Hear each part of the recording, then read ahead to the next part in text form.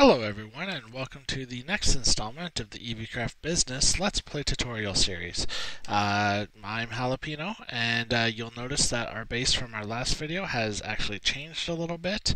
I'll just quickly explain exactly what's been done so far. First off, I've been collecting a lot of resources and trying to work more on my power generation. And what you see here is a medium voltage solar array. This array actually is the equivalent of 64 solar panels or 8 of those low voltage solar arrays that we've been working with. That's being pumped now into an MFE, which is the next tier of power, tier 3 of power storage, and it holds up to 4 million EU, which you can see is, it's doing quite well for us. These other two boxes you see here, the one I am standing on is a medium voltage transformer. That's because the MFEs, their electrical output is exceptionally high that it basically blow up any of these machines if I was to just connect directly to them. So the medium voltage downgrades the power a little bit, and then the low voltage downgrades that power even further to a point where it works with my furnace and macerator and all the other machines. I've also got, I've expanded my ore processing. I've got here an ore washer, which, if you'll recall, when we crush ores in the macerator, we get these crushed ores, like crushed copper, crushed iron, crushed tin, etc., etc. You can actually take those ores and put them in the ore washer, and what that does is it actually creates some additional byproducts. It will create a purified version of the ore you're washing, usually a stone dust, which is only useful for construction foam, which basically is a building block for industrial craft. And then you can occasionally get a tiny piece of another dust. So, like, it all just poofed, but what you would have seen if my system hadn't immediately taken away is this. You would have seen, it's probably that tiny pile of silver dust. It's one of these two. But basically what the tiny piles are is you can take 9 of them and make a new dust out of it. So I take 9 tin dust here, for example, and I have a tin dust. So effectively, when you put stuff in the macerator, you get 2 crushed items. When you put it into the ore washer, you get your item back in a different form, plus a potential additional item where when you get 9 of those, you get another ore. So it actually increases your ore production very slightly, but it does do it. Then you can go a step further, and over here I have a thermal centrifuge. Now this bad boy is one of those things you really have to want to maximize your ore output if you want to use it, because this thing sucks up energy like you wouldn't believe. I've got it hooked up directly to my medium voltage outlet simply because it can accept up to 128 EU a tick in packets, but to even convert one purified ore, it will take tens of thousands of EU to do it. I couldn't tell you the exact amount, but it's a crazy amount. If I was to actually put a stack of purified stuff in here, my MFE, which is 2.5 million EU right now, would pretty much be drained out. Probably within about 30 minutes of game time. So I would wait on this one until you actually have a really solid amount of energy going, or having it on its on a self-sufficient power source. The ore washer still consumes a decent amount of energy, but is definitely much more energy friendly. It does, however, come with one additional component. As you can see, it requires water. Obviously, it's hard to wash stuff without it. So what I've done, and this is just basically a low-tech way of getting water. There is the old school version of getting a pump and just pumping it into the thing. If I had if I took this pond and I actually put some water source blocks in here and just had an infinite water supply. But what I decided to use instead, just because I like to be different, is rain tanks. Rain tanks are a forestry item. They're actually pretty easy to make. If memory serves correctly, it's basically a casing which basically is 8 bronze ingots, some glass, and some iron. And what happens is every time it rains or snows or just precipitates in your world, it will fill up with water. And it has a pretty sizable internal tank. I've got 2 of them right now. So for the most part, unless I'm washing a ton of ores, these usually stay, relatively full with all the times that it rains on the server. Um, that's effectively the changes that I've made. I've also changed my ore delivery system a bit. If you'll remember correctly, I had this wood chest over here next to a quarry that I was pulling items out of. I've now taken my first step in being able to expand my empire, which is now I'm using an ender chest. Ender chests are actually fairly expensive to make. They require an ender pearl, some blaze rods, obsidian. But once you make one, it works just like the ender chests, the vanilla ones, where items will get pulled into it, and then you can pull it out from another ender chest with the same combination. Combinations, I will give you a small example of. Uh,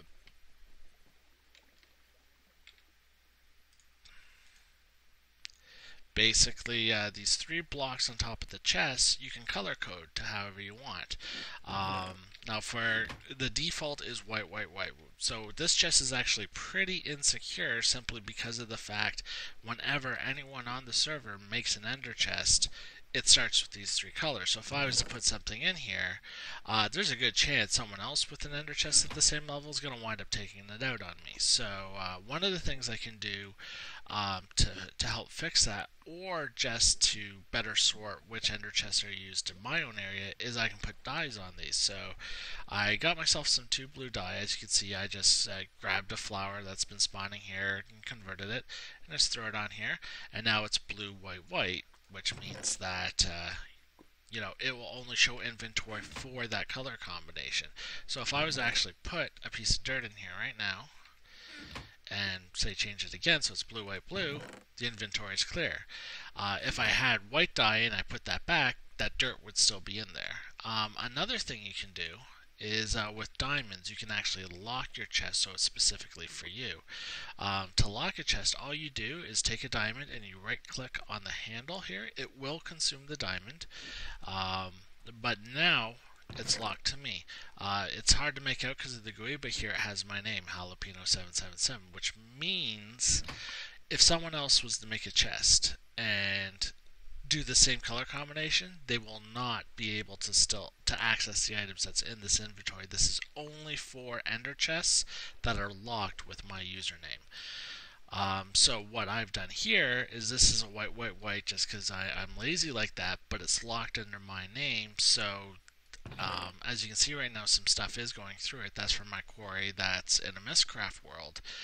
It's popping items into there, and it's just bringing them over here, and they're immediately getting funneled into my AE system. It's actually pretty...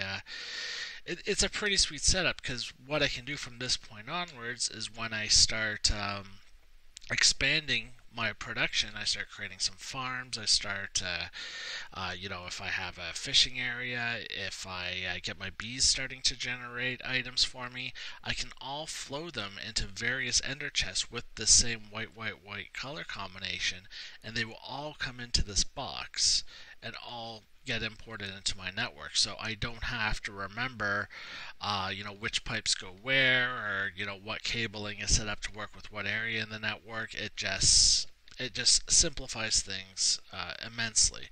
The only downside, of course, is the cost. But a couple blaze rods and ender pearls on this server is really not going to be too hard to come by. I'm going to show you one more thing. I also expanded my my little auto crafting CPU. I was running out of patterns. So now you'll see I actually have a second page that I can put patterns in. I will need to expand this more, but it's pretty expensive to keep building this out. So for the time being, I'm leaving it as is. The one other thing that I've done is I have found a place where I'm going to start building out my base.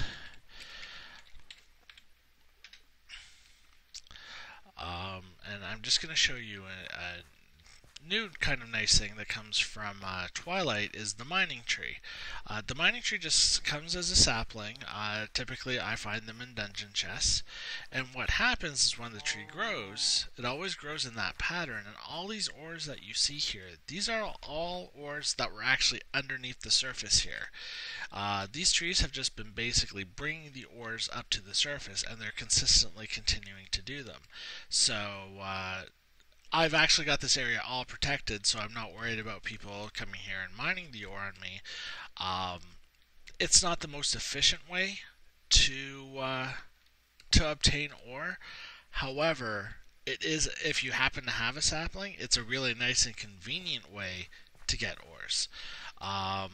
Obviously, the ores that come from the tree are not infinite because it only pulls from what's under the ground of it. I'm not sure the exact range, but as you can kind of see with how it's been playing itself out, it's not incredibly far.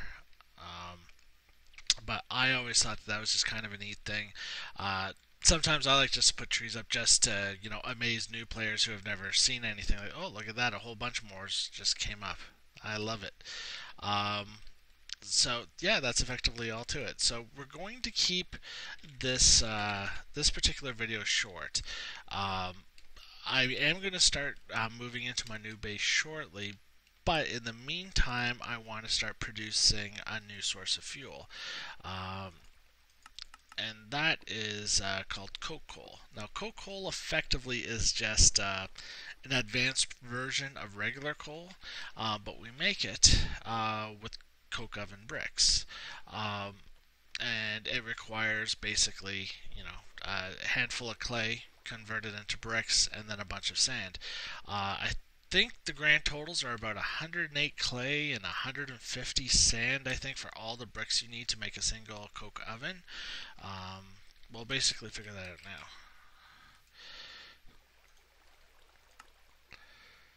So we'll put this in my pad. I also moved my stuff over. I found it a little bit easier when I'm doing my mass creation of stuff to just have my terminals over here rather than having to come over close to the controller here all the time.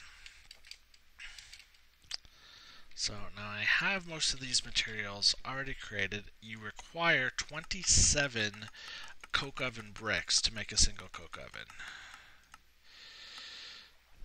So let's see how well that does. Hey, look at that, I had enough. Alright, so now to make a coke oven, you basically just place the blocks on the ground and you have to place it in a 3x3 setup.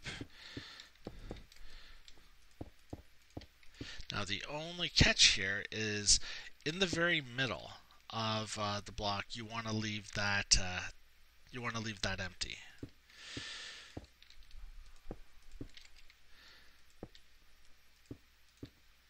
Oh, so I guess you actually only need 26 blocks. Yeah, I guess. See, my math is wrong.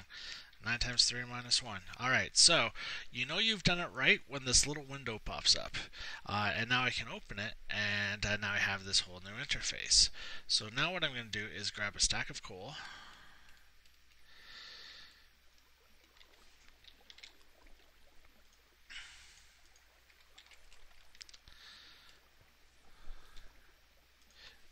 And just pop it in there. So now what's going to wind up happening is every 3 minutes or so, it's actually going to take one of these coal and convert it into coke coal. And 3 minutes is a long time, and if I need hundreds of these, probably a good idea for me would be to build a couple more ovens. Now, one of the things I'm also going to do is I'm going to automate the supply and withdrawal of this system to make my life a little bit simpler. So we already have the basic import cables. We're only going to need just the basic one because we're not going to have to remove full stacks of stuff at a time or just particular items. But now we're going to get a new thing called the export bus, which is basically a cable that takes items out of the network.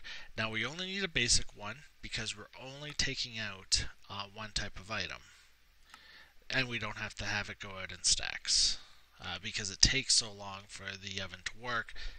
64 pulses to put coal, a full stack of coal in there will not be a problem. So I see a creeper coming after me. I don't have a sword on me. Okay. We'll do this old school. There we are. Oh, and I also have, this is actually my discard pit, this incredibly unsafe pile of lava. If I was smart, I'd probably put it over to the side and maybe cover it up so I could throw stuff in, but not just walk into it. I've been lucky and haven't done it yet, but you never know what could happen. Alright. And we are saving right now at the moment, so that'll just take a second. There we are. Alright, so now we need glass, because I used it all making that coke oven. But thankfully, I actually have created a lot of sand recently. Sand, of course, is, with a macerator, you can actually convert cobblestone into it. So, once we get that done, and I have cable somewhere too, I need... There we go. Now, I won't need much cable because the autocrafter assembly there, because it's part of the network, I'm only going to have to put a couple cables between it and the coke oven. It looks like our export thing is created. Alright, and should be good. Alright, so we put one cable down. And I don't have my wrench on me.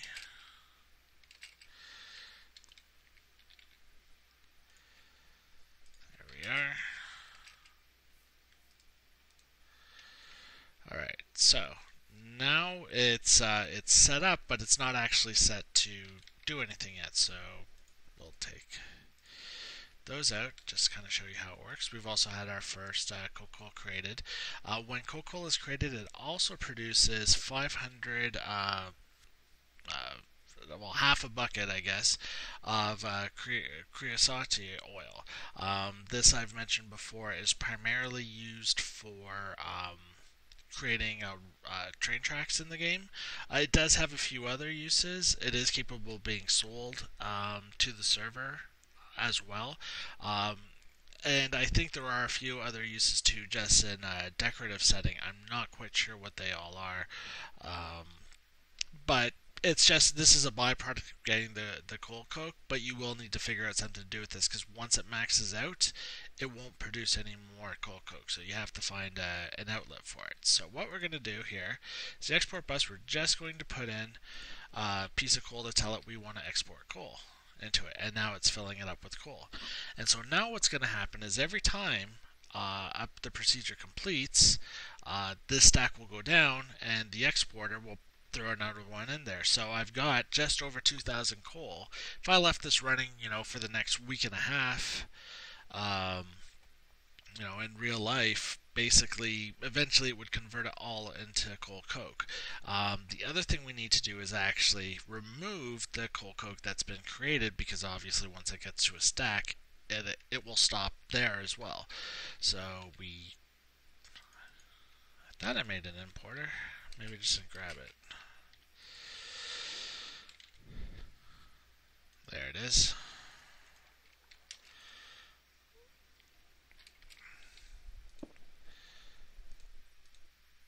Alright, and so now whenever coal coke is created, it will take it out. It doesn't do anything with the creosote oil.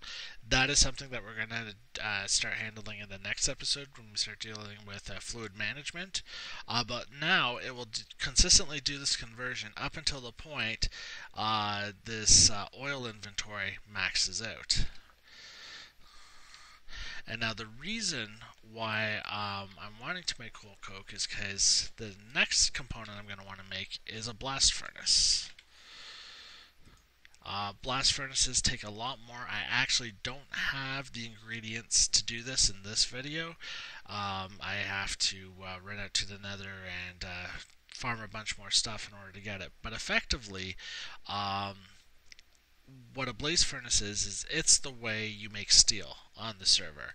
And steel then comes in pretty handy for fluid storage and a number of advanced machines when it comes to railcraft stuff. So, I typically use because the blast furnace requires a solid fuel, I typically convert to coal coke because I'll show you. When you look at coal, you see how it says it produces 4K EU a tick. The coal coke produces 16, so it actually quadruples its fuel potency for nothing more than just time, just having it sit in here and create the coal coke. All right, well that's all there is for this particular episode. In the next one, we're going to start working on fluid storage, and we'll get our blast furnace set up. Take it easy.